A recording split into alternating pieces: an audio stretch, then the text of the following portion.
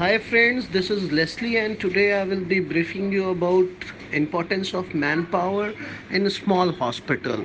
So here we go. First we need to understand what are the benefits of manpower planning. So to cut it short, to meet up the requirements of the organization, to counterbalance the insecurity and changes, it helps in tracking labor in balance.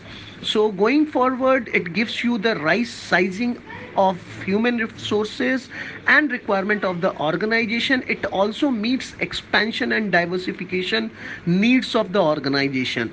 It gives you training and development of the employee, fulfilling individual need of the employee.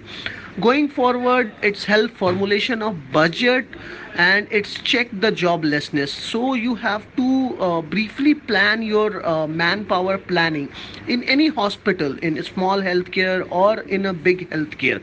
So going forward, what is the aim or what should be the objective of manpower planning? It's all written over here, and you should hire a good HR manager actually to recruit the guys. So going forward, again it is the importance of manpower planning. Then there are two three skill which actually you should look for. The first should be the ROI and the second should be ensuring optimum utilization. So you have to ensure these two with a pen and paper, and you can go through the test of the employee for which you are recruiting. So next is the benefits of manpower planning. Benefits of manpower planning, we all aware that what all are the benefits of planning. It cuts the cost. Then human resource actually utilize 60 to 70% of the hospital.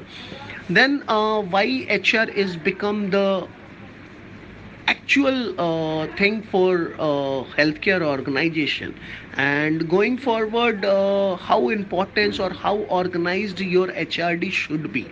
So you have to check it on a daily basis or a weekly basis or a fortnightly basis, depending upon the availability of the promoter or the owner.